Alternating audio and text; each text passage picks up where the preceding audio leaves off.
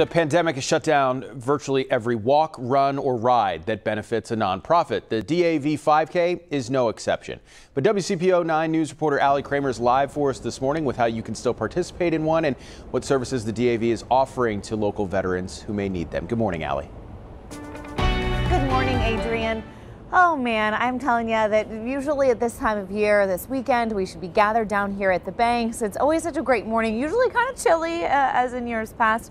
But it's a time where all of the local veterans here come for the DAV 5K, the walk, the run, the ride, and it's really so that we can show our support for those in our community.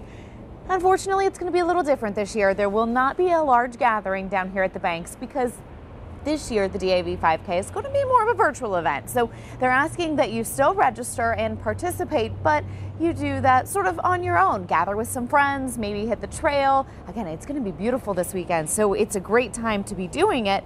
They're hoping that people still also offer some generous donations because the needs in the veteran community right now are greater than ever.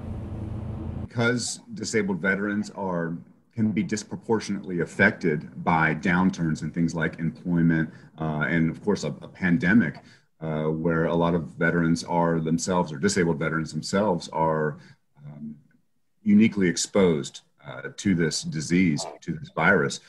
We have seen an uptick in need, particularly around employment. Now that's why the DAV launched a COVID relief fund. The fund gives immediate cash assistance to service-connected disabled veterans who have lost their jobs as a result of COVID-19. Up to $250 is available to all veterans who qualify, and you do not have to be a member of the DAV. All right, here's the deal. You can still register for the 5K, and if you do register, they'll send you that race bib, they'll send you the medal. So for those of you who have done this many years in a row, of course, sometimes that's sort of a nice piece of memorabilia. And all of that swag, it'll get mailed to your house. Probably not in time for this weekend, of course, but it's still nice to have and nice to be able to make that donation that stays right here in our community as well. We've shared links to that and to the COVID-19 Relief Fund on WCPO.com. For now, reporting live, Allie Kramer, WCPO 9 News.